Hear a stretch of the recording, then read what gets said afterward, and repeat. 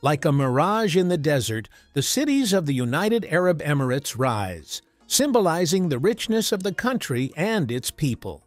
Come with us on an exciting journey as we discover the history of the United Arab Emirates, its people, and its culture. The present-day United Arab Emirates is located on a crossroad of civilizations. From centuries past, here is its story. Human habitats dating back to 5,000 to 3,100 BCE were found in the areas around the Gulf region of the Arabian Peninsula. These settlements were proven to be linked to the early Mesopotamian civilization.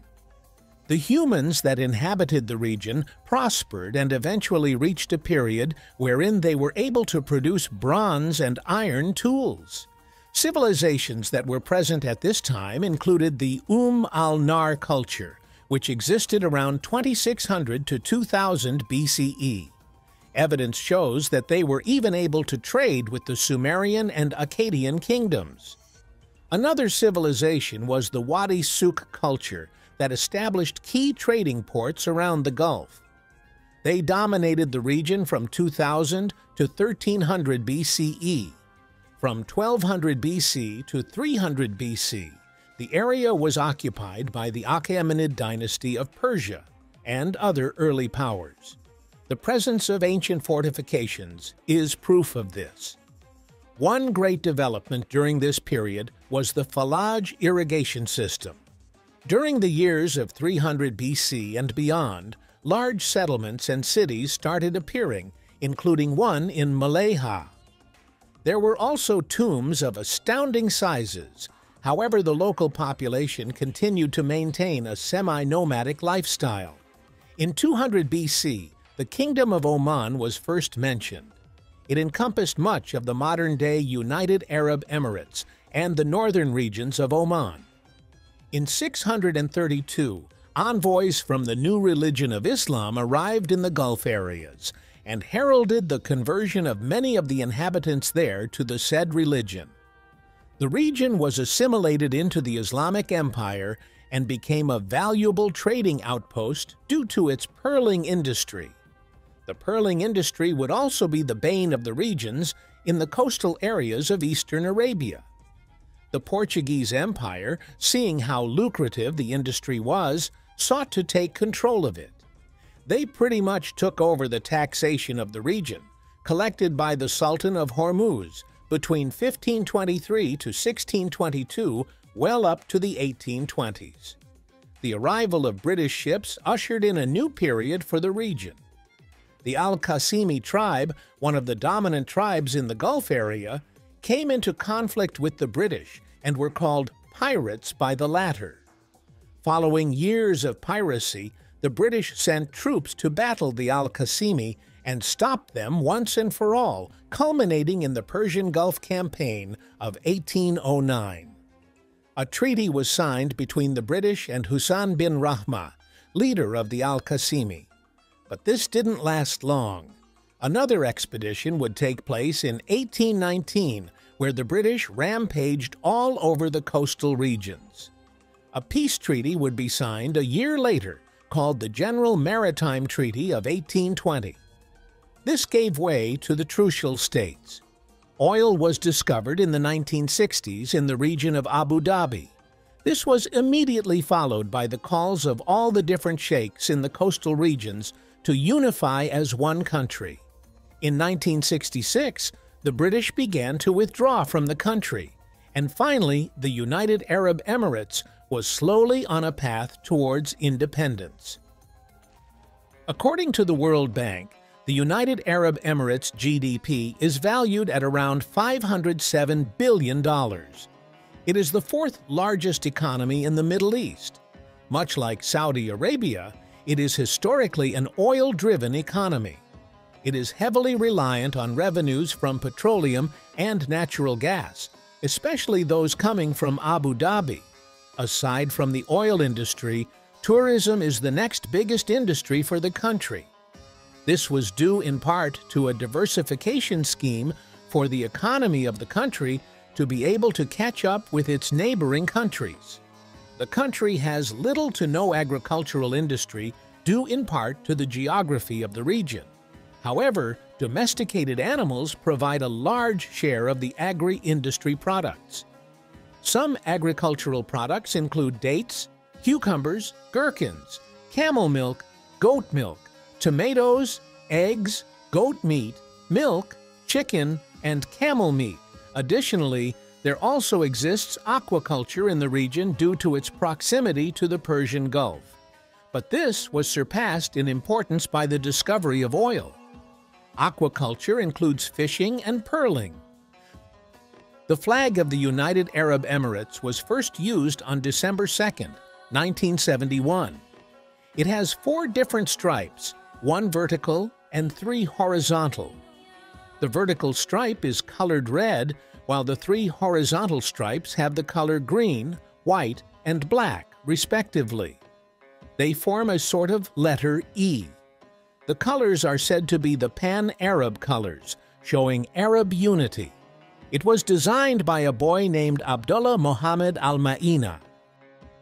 The capital city of the United Arab Emirates is Abu Dhabi, and the country has a total land area of about 84,000 square kilometers, or 32,000 square miles. It is bordered by Oman and Saudi Arabia. The borders of the country continue to be a matter of dispute up to this day. The entire country is situated nearly entirely within the Arabian Desert, which dictates its climate and weather patterns. There are no natural occurring bodies of water in the region except the seasonal wadis that drain from the mountains. There are only 2 main seasons in the country, owing to its geography: winter and summer. During the winter seasons, the temperature ranges from 16 degrees Celsius to 24 degrees Celsius, or 61 degrees Fahrenheit to 75 degrees Fahrenheit. During the summer seasons, it can get extremely hot, ranging from 32 degrees Celsius to 37 degrees Celsius, or 90 degrees Fahrenheit to 99 degrees Fahrenheit, but it can go as high as 50 degrees Celsius, or 122 degrees Fahrenheit. The United Arab Emirates has a total population of around 10 million inhabitants. Yet only about 1/9 of the residents are citizens. The rest are foreign workers and their dependents. Many come from all over Asia, but a majority are Indians and Southeast Asians. A sizable population of Filipinos have also moved to the region for work. The official language of the UAE is Arabic. However, due to the large number of foreign workers, there also exists other languages such as Pashto, Hindi, Balochi, and Persian. English is widely spoken too. About 75% of the population are Muslim, while 13% are Christian, 6% are Hindu, 3% are Buddhist, and 1% are agnostic. Let's talk about some dishes from the UAE that you may find delectable and appetizing. Here are a select few fares from the country's cuisine to sate your appetite. To start off your day, it might be best to have a balalit. It's a breakfast dish that's sweet and salty, made from omelet and vermicelli. Sugar, cinnamon, saffron, cardamom, orange blossom, or rosé water are added for flavor. Spices can be added too. Or maybe you can have some chabab bread, the Emirati version of a pancake. Made from flour, egg, melted butter, and yeast, it tastes just like your usual American pancake. For lunch, how about some haris?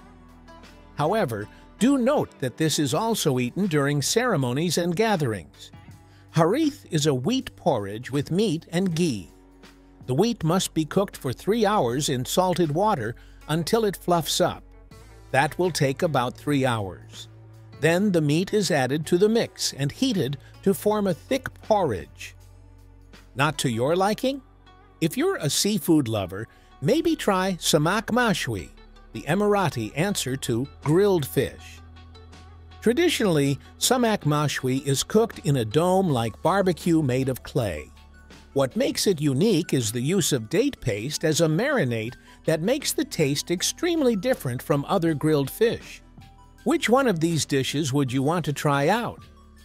The United Arab Emirates is also home to a number of prominent figures who have contributed to their country, and even the world, in their own ways. Here are some famous people from the Emirates, some of whom you may know. First off, we have Noura Al-Matroushi, an Emirati engineer. She is considered the first Arab woman to graduate from the NASA astronaut program. Next up, we have Lubna Khalid Al-Qasimi, the president of Zayed University. She is also a politician and is known for being niece of Sheikh Sultan bin Mohammed Al-Qasimi. And lastly, we have Khalifa bin Zayed Al Nahyan, the second president of the United Arab Emirates and the current ruler of Abu Dhabi. If you enjoyed this video on the United Arab Emirates, you'll love this next one.